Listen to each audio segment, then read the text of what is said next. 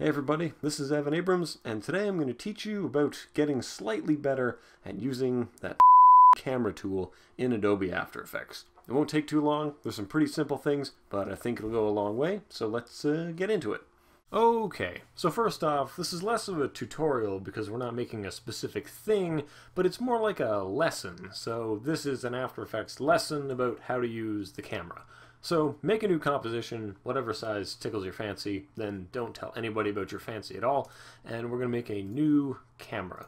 And here's some things about the camera that we're going to need to remember are things like depth of field being enabled, which means things outside of a narrow plane are going to be blurrier as they're further outside of that plane. So depth of field is basically everything past this dotted line here is blurry, everything in here is blurry, but this line is perfectly awesome. Then the focal distance, which is the distance to that line, is basically like the focus ring on a real camera.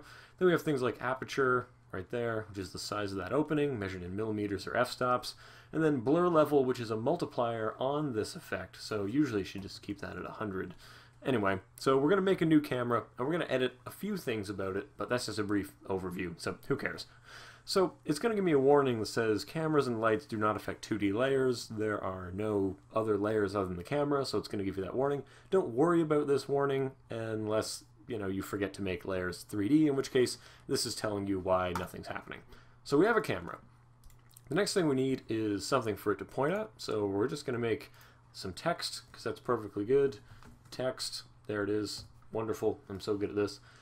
Since it's a 2D layer, we can just align it using the window align tool, and then we can align it into the middle here, so center of the composition. You can't do that to 3D layers, so just so you're aware, you can't do that.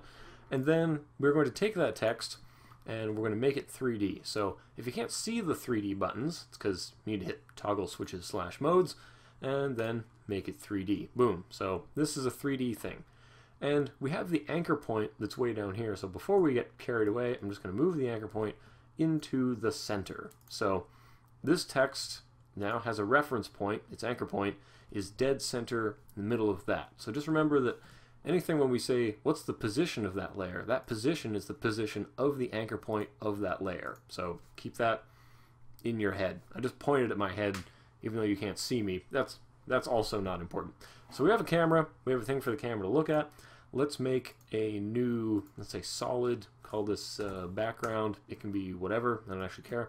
Just because I don't like looking at that checker background, which is the transparency grid, and black doesn't work with this color of text. I don't even know why I chose these things. Who cares? So we have a camera, something for it to look at.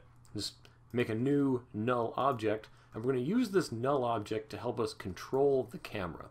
A lot of people use this technique, and I have to credit Andrew Kramer for making it really popular, that you make a null object, then you parent the camera to the null object, so when you move the null object around, the camera moves with it, and it creates an easier way to manipulate the camera. Now, this also means that the camera's position is going to be relative to that null object, so if we want to move closer or further away to that null object, it's going to be only dependent on this stuff here.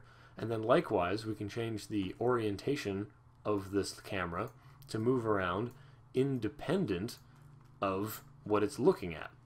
That's a pretty good deal. So just undo that stuff there.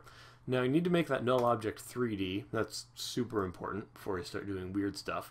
But basically the camera is now stuck, if you can imagine, on an imaginary line between itself and the null object at a distance of this, and then that camera operates on a swivel. So we just set these values to 0, and we've got the null object, and we've got some text. So we have to link these things together. And one of the things I want to link is what's in focus should always be what is at the null object.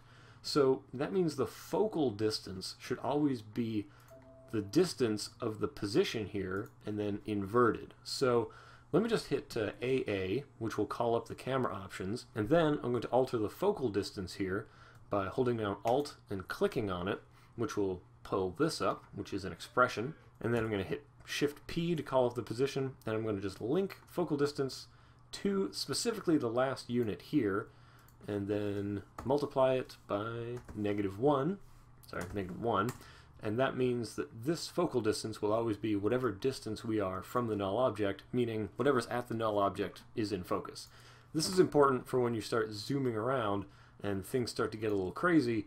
You will be able to quickly know what should be in focus and why. So we've created these things, they're linked together. What does it all mean and how do we use it? Well, we have this text that's dead center, and I'm going to show you how to duplicate part of the intro by just duplicating that text, calling up its position and orientation, and just send it off, somewhere, like down here. It's away, we don't know where it is now, and then change its orientation to like a bunch of values. I don't really care which values, these are random values. Now we want the camera to move from looking at this text to looking at the other text. So this is text 2. We don't need to alter the camera though, we need to alter the null object, so call it its position and rotation 2. And setting keyframes here at the beginning, where we're looking at this text, move ahead, however many keyframes, doesn't really matter. I hold down the shift key and then hit the page down key to make that go. And then we just need to take the position information, so click on that property, copy it, and then click on the layer and paste it. So we're moving, then the position goes there and the orientation goes there as well. So we're keyframing from this text position to the other text position, and we're keyframing from the one text orientation to the same orientation as the other text. So the null object is moving from one to the other, and it's changing its rotation to be matched to the other as well. If you want to add something in like a little bit of wiggle, you can just alt-click and then go wiggle, and then something like, 1 time a second change 0.25 degrees, so that as it's hanging out, it's just going to be, subtly wiggling about in its orientation relative to where it's at. So that's nice. Or you can apply a similar wiggle to the camera to give it sort of like a hand-done thing. Apply that wiggle to both the orientation and the position, and maybe something a little bit more normal like 1,50, so then it's moving around as it's looking at this thing, but it still moves from one piece of text all the way over to the other. Now you need to, easy ease these and junk like that, but basically this is how to make it go. If you want to move the camera closer to this new text, for example, we want it to like zoom in, just to make sure that you are keyframing the position of the camera as it's relative to that null object, remember. So set a keyframe at the beginning, keyframe where it's landed at this other text, and then just change this to zoom in on it. So it's going to get closer. Boom, just like that. So it's that easy. I know that the camera tool is pretty mysterious for a lot of people, so hopefully these are some techniques that you can use to get better control over this thing. And always remember, you want to use a lot of easy ease and a lot of easing and just have way better control over your camera movement, because jerky camera movement implies that it's all virtual, and that makes people uncomfortable and dislike what you're doing.